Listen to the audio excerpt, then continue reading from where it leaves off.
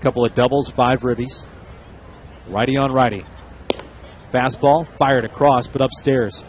93 miles an hour, slamming into the glove of A.J. Jimenez. Outfield laid out evenly. Tuiasosopo in left. Darren Mastriani in center. Brett Carroll again in right. Runner held at first. Kawasaki and Goins communicating who covers the bag. Bisons want something on the ground. And the fastball just outside. 2 balls and no strikes on Gaynor. Pretty close that time, just off the outside edge.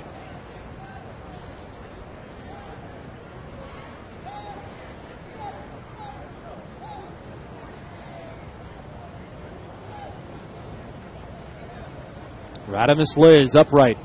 Hands in front of the chin. Now off to the cheek as he peers inside. And the runners got picked off. The move made by Liz over to Dan Johnson. Here's the flip and the tag slapped into the backside of Collins. Bisons needed to get a big out, and they found it. Collins got caught leaning. Ryan Goins slapping the tag into the backside of Collins. Yeah, he 2 down. Yeah, he was going to go that time, and he got caught. Liz made a good move to first base, good quick move. And he had started for second, tried to get in a rundown, but he was tagged out easily by Gogo, the second baseman. Whoop. There you see the replay there. It took 3 or 4 quick steps.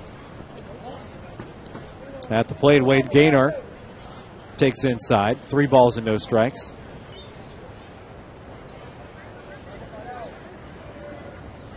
Back out of the windup. Liz to the plate. Pumps a fastball over. Taken for a strike at 93.